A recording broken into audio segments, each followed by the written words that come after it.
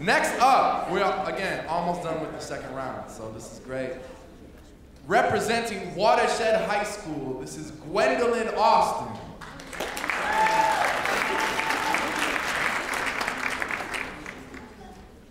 Domestic Violence by Yvonne Boland.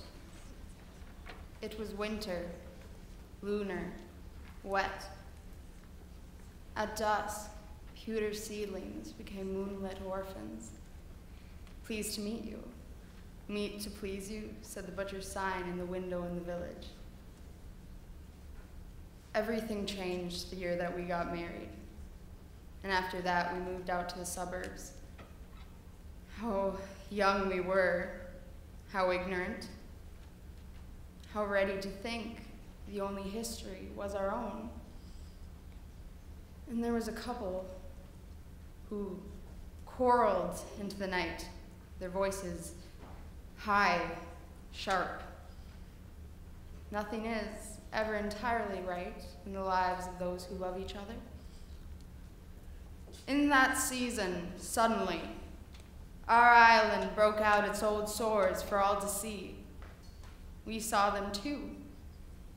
We stood there, wondering how the salt horizons and the Dublin hills, the rivers, Table Mountains, Viking marshes, we thought we knew, had been made to shiver into our ancient 12 by 15 television, which gave them back as gray and grayer tears, and killings, killings, killings, then moonlit-colored funerals. Nothing we said. Not then, not later, fathomed what it is wrong in the lives of those who hate each other. And if the provenance of memory is only that, remember, not atone. And if I can be safe in the weak spring light in that kitchen, why is there another kitchen? Spring light always darkening in it, and a woman whispering to a man over and over. What else could we have done? We failed our moment, or our moment failed us. The times were grand in size and we were small.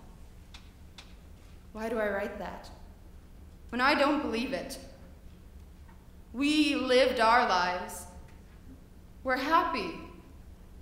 Stayed as one. Children were born and raised here, and they're gone, including ours.